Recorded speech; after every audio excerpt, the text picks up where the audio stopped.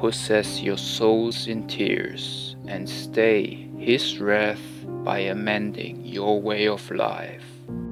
Sanctify a fast, call a solemn assembly, as blessed Joel with us charges you. Gather the elders and the babes that suck the breasts, whose tender age wins our pity, and is specially worthy of the loving kindness of God.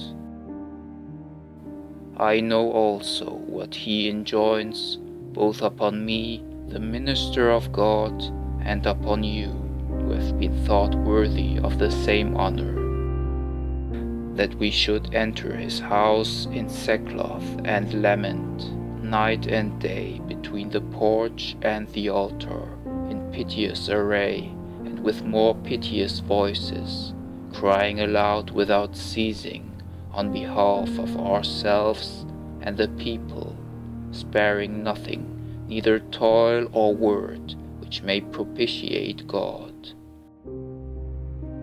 Saying, Spare, O Lord, your people, and give not your heritage to reproach, and the rest of the prayer.